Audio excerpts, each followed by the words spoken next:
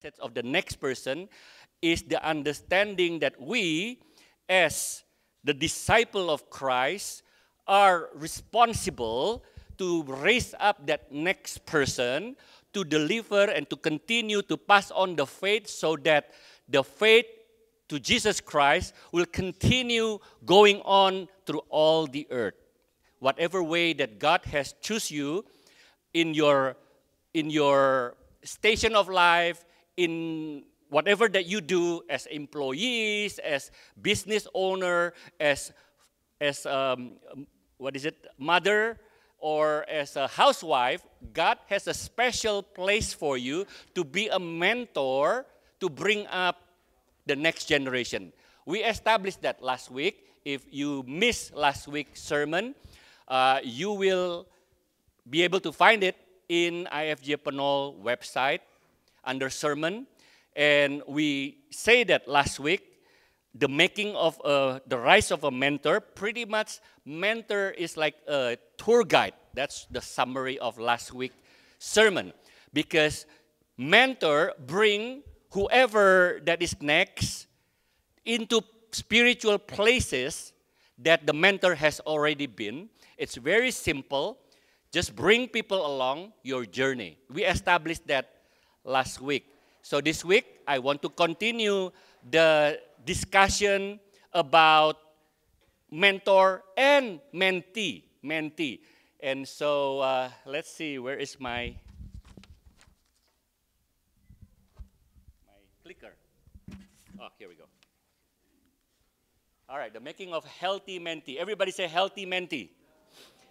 What is mentee means, we will find out more. But before that, I want to tell you a little bit part of my nice thing journey, because I've been in the last week. I also share a little bit about my sabbatical to New Zealand and to Australia. You know, one thing that is nice when you travel and eat in the restaurant in New Zealand or in Australia is there is no tip. They don't require tip, right? Even in Indonesia, they did not require tip, but nowadays they add service charge automatically, right? And it's different here in the US. Those who visit the US from Indo, they always they are not used to the tipping. But the culture of tipping, I feel, in the United States is getting worse nowadays. Like, it's almost like not voluntary, but an obligation. I feel that. You know, one of the social media posts from this company or this restaurant, okay, it's kind of making me think a bit. This is what they said. We at Fire Grill understand that time are a little tight right now. For a lot of people, our serving staff included. Our girls make $3 an hour. This is in the state of Tennessee. In California, it's $15, you know. But Tennessee is, not as liberal and not as punishing as California to us. They work hard and they run their legs off for people. Why is it that people have the audacity, the boldness, the keberanian to not tip them? I know you're getting good service. Maybe you should consider not going out if you cannot take care or tip of the person taking care of you. They depend on tips for their pay. The workers in the service industry need to make money too. They have bill, kids, car payment, etc., just like everyone else. Stop being so stingy. Tip your servers. What do you think of this?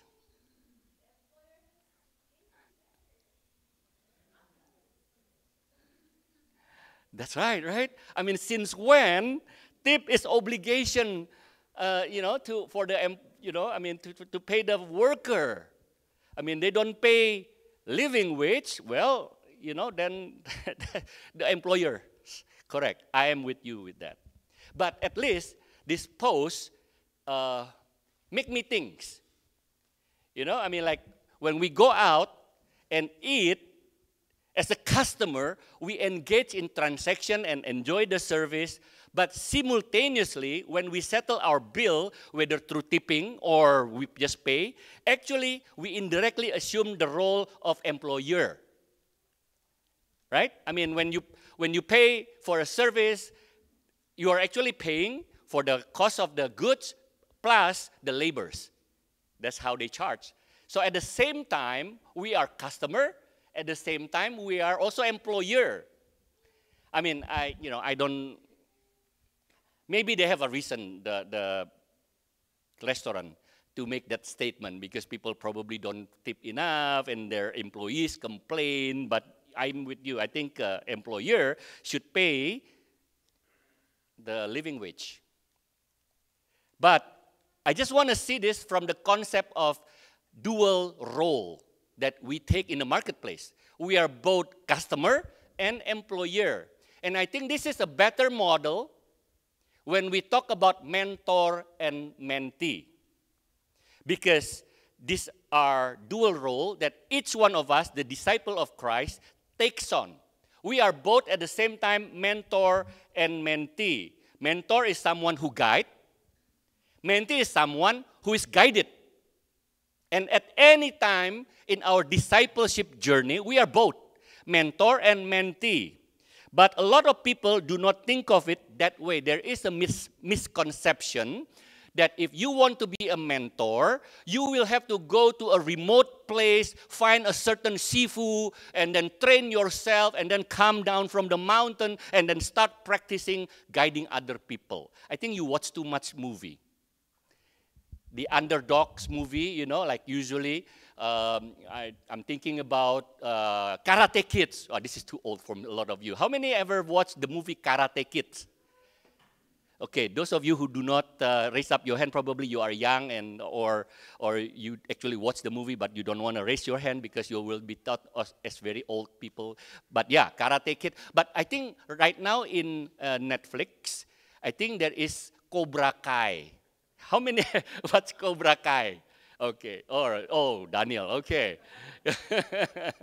But it's a similar concept. You know, Karate Kid, a guy, underdog, was bullied by another person, and then met this Sifu, Mr. Miyagi, you know. I mean, remember the story, right? Miyagi, and then he, you know, go to his house and train, and then after he's ready, he will come down and then beat up all the bullies. That's pretty much the whole story. Or Rocky. How many watch Rocky? This is again, oh, okay, some of you older, even older, yeah? Rocky is the same situation. Underdog, but then find a trainer, train very hard, running and all that thing, you know. And a lot of us have this idea. If you want to teach someone, you better go out there in the mountain, pray and meditate and let the Holy Spirit teach you all things. And then when you are ready, when you are in the best shape, you go down from the mountain and start teaching people and guiding people and be a mentor. I think that is a misconception. This is not how it works as far as being a disciple and carrying the dual role of mentor and mentee. Because I believe both of them happen at the same time. Then I can prove it to you by looking at the verse of the Bible. There are 3 examples that I want to present to you today. The first one, okay, that's just my statement. That's what I said just now, which is mentor and mentee. They are at the same time. We are mentor, we are mentee. Okay, look at the Word of God from John chapter 4, verse 28. This is a story of a woman who met Jesus at the well, had a conversation, right? And he didn't know who Jesus was. And Jesus shared about the living water. Maybe you remember the story. And this woman, so excited, what she did was, immediately after she heard the message that touched her life, the minute after she encountered Jesus, this is what happened in verse 28 of John chapter 4. The woman put down her water jar. So this is the woman from the well who tried to get some water, met Jesus, and went into the city where she came from, where she lived. She said to the people in that city, "Come and see a man who has told me everything I have done. Could this man be Christ?" And people in the city, they left the city and were on their way to see Jesus. So these women bring everybody to see Jesus. And in verse 39, we found a happy ending to that story. It says many Samaritan in that city believed in Jesus because of the woman's word. This woman has become a mentor for the city. Someone who just interfaced Jesus, who experienced the touch of Jesus, encourage others to see Jesus also. And as this is the lesson that I want us to pay attention to with this story. As I encounter Jesus, I encourage others to meet Jesus also. Because we have a dual role. One more. We read this verse last week. A story about Philip and Nathanael. Philip was a newly called by Jesus to be his disciple. And the first thing that Philip did when he encountered and being taught a little bit only, because this is at the beginning of the discipleship journey of Philip. This is what he did. In John chapter 1, verse 45, Philip went around and found Nathanael and told him, "We have found the one Moses wrote about in the law, and about whom the prophets also wrote, Jesus of Nazareth, the son of Joseph." And then Nathanael did not believe Philip. He said, "Nazareth, can anything good come from there?" Nathanael then said, "Come and see." Come and see. As Philip found Jesus, he bring Nathanael. Philip has become a mentor to Nathanael. One more, okay? One more verse. Timothy chapter 2. Timothy was a pastor in Ephesus back then. Paul, the mentor, wrote a letter to Timothy in Ephesus. And this is what he said. "And the things you have heard me say in the presence of many witnesses, and trust to reliable men who will also be qualified to teach others." This is 3 generations of teaching. 3 generations of mentor. What you see there. Paul, the mentor, taught Timothy, the mentee, who is also the mentor, who will bring others, Timothy's mentees, who is able to teach the mentees' mentees. Can you understand this? Where is that? The whole idea is passing on. Paul passing on his knowledge, his impartation to Timothy.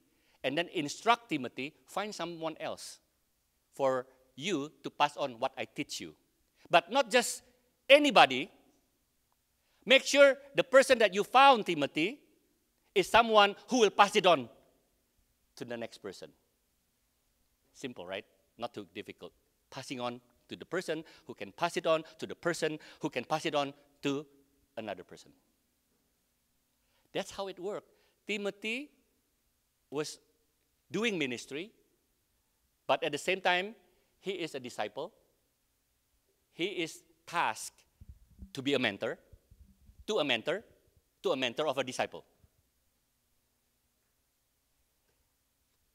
And so this is my quotable. I come up with it myself. I'm proud of it. So you can quote me. Christian disciples is forged in the midst of daily affair. It is not forged in a mountain. It is not forged in a remote place. It is not forged somewhere that nobody can find them. Christian disciple is forged in the midst of daily affair when we are busy. It's not like, oh, you go to the mountain, nothing else to do, just learn from this Sifu. He or she is molded within the embrace of laughter, tears, joy, sorrow, triumphs, and trials shared among the family and community. How many understand this? This is the place. If you want to learn how to be a mentor, this is the forging place of and purify the gold within you, the resources within you so that you can be a mentor. You don't have to go like me, 3 months, go on vacation or sabbatical to learn from the Lord of the Ring place, and then to be inspired. No, I was going there not to become a mentor. I went there for vacation. You want to become a mentor? Be in the church. This is the place. You want to know more about Jesus and you want to grow as a disciple of Christ? Right here, right now, in the midst of us. It is molded in the embrace of your laughter and your cries and your triumph and your trials. As you walk together, this is the place that God will mold you. Not out there by yourself, right here in this midst of the people of God. Heart of a mentor and a mentee. How do I position my heart so that I can grow and be molded to be that mentor and mentee, dual role? I was almost calling it mentor, like mentor and mentee at the same time, mentor, but doesn't sound too good, just disciple is better, okay? Disciple is better. How do I position my heart? If I am to be the mentor that God can use. All of us, we established last week, we are mentor. You may not think that you are mentor. You may not think that you are qualified to be a mentor, but you are a mentor. Last week we established that. How do I make myself in the position of growth? The first one, I want to share only two. Mentee or disciple, yield. Yield. We know that Paul was very well-known, very accomplished apostle, right? And he was, and his background was like impeccable, like perfect almost as far as Jewish religion. He is the Jews of the Jews, he called himself. He was trained by the best religious teacher. His name is Gamaliel. And so he is the Pharisee of the Pharisee. He is in the upper class of society. But last week we learned that Paul humbled himself like as if nothing else mattered in his life. He learned from Barnabas. For someone of position like Paul, it takes him to yield his heart, humble himself, wanting to learn even from Barnabas. A lot of us, God placed in the high places or will place in the high places. Do not underestimate yourself. Yes, you probably is just an employee right now. You feel like you are nothing. You are just starting out. You're just student. And you think, like I probably cannot accomplish much, in life. But I think differently about you. Jesus thinks differently about you. You are meant for greatness because the Holy Spirit inside of you is there. But some of us who are already think ourselves very smart and rich or whatever, if you are to be successful, to be mentor, your heart needs to yield. Humble yourself and learn from your mentor, from the Word of God. Hello? Can you understand this? This is what Paul said. I consider everything a loss in comparison to the superior value of knowing Christ Jesus my Lord. You hear? Everything is lost. What is lost? His pride. I'm a Jew of the Jews. I'm a Pharisee of the Pharisees. I learn from the best. I'm in high position in society. Paul was. He is Pharisee. Pharisee is top tier in society. His pride. His performance. He's very zealous. He is recognized as someone who produced very fruitful life as a Jew.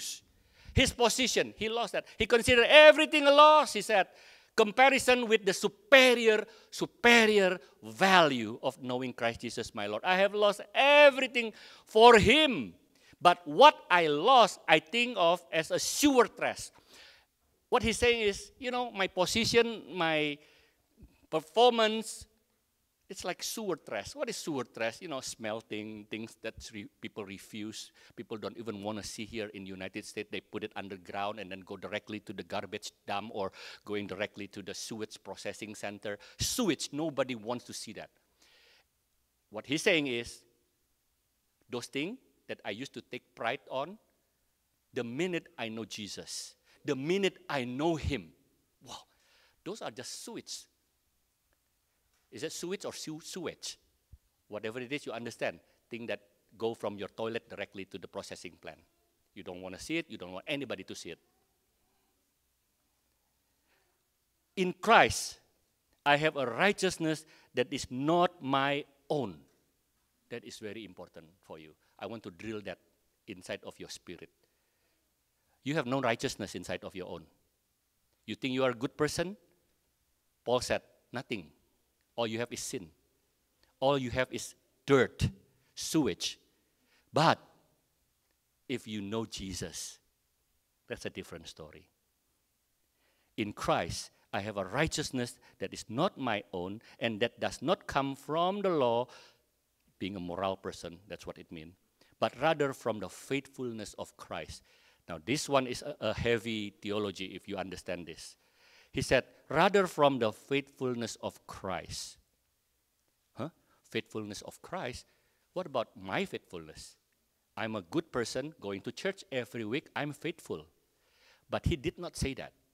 He said, my righteousness comes from the faithfulness of Christ. Come on, think a little bit. It's not your righteousness.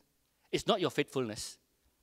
It's because Jesus is faithful until the cross, answering the Father's call, because he's faithful in bringing us out from the realm of darkness. We have hope. Our hope is not found in ourselves. Our hope is not found because we are a righteous person, we are a faithful person. Our hope is just because Jesus is righteous and faithful. Yield your heart. Mentee, yield. If you ever want to go anywhere in your discipleship journey, knowing Jesus more, loving God, having that strong relationship as a disciple to your God, you need to yield.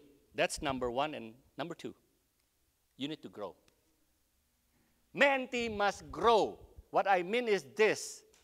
Mentee has to seriously invest in their own growth. Growth is intentional. Growth is not automatic other than your body. Probably if you eat, even your body, you have to eat and you want to grow. Growth is always intentional. It's never automatic. If you don't do anything, if you don't eat good nutrition, if you just left your body laying there on the couch watching Netflix, it will not grow healthy. If you want to grow healthy, you must invest in your own growth. The same with spiritual life. You think by just going to church and check that absentee mark, yes, I present, that's enough? Well, I guess it maintained. And then when the storm of life comes, you will be proven weak. You must invest. You must want to grow and invest yourself. A very interesting verse is in Proverbs 4, verse 7. Because why is it interesting? Because it's kind of like I cannot find where is the beginning and what's the head and the tail on this until you read this carefully. The beginning of wisdom is this: get wisdom. The beginning of wisdom is this: get wisdom, though it costs all you have, get understanding. What does that mean? The beginning of wisdom is get wisdom. I mean, if you already have wisdom, why is it the beginning? Right? I mean, think about it a little bit. Think about it a little bit. What does it mean? It means this. If you ever want to be wise, set your heart in acquiring wisdom. If you set your heart, yes, I want to grow. I want to be wise. That is the beginning. That is the beginning. If you value wisdom, if you value growth, that is already a wisdom in itself. Be hungry to learn. If you are a mentee and you are serious to make Jesus as the center of your life, by the way, that is a very difficult thing. How many agree? To make Jesus as the center of your life is very difficult. Why? Because so many distractions in this world, so many emergency in our life. How many agree with this? I have to really concentrate, have to pray, have to sit down every morning and center my life on Jesus. Otherwise, I will be singing that song without meaning it. It's difficult though. You have to learn. You have to invest on your growth if you want to make Jesus as the center of your life. Be hungry to learn. Take advantage of every Bible study, classes, training, and seminar that your own church offer. We train people here in leadership. We have Bible study. We have meetings where the leaders share. Your own church. Your own church. A lot of people want to go to other churches to learn.